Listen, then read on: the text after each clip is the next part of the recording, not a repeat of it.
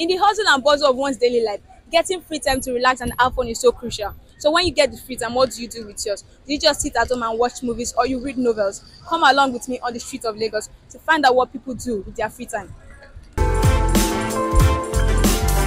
I can't really tell because I'm used to all work. So if you ask me for what I do for relaxation, I say I just sleep. I'm not a movie person. I'm not an outing person. What I do for relaxation is sleep, work, and sleep. Eat. For relaxation, I have a sound sleep. After that, I woke up and go online, go on Instagram, TikTok, Facebook, and chat. That's what I do for relaxation. Leisure time, this is the only thing I do. I sleep. So that is what I use in relaxing. Because money is very important.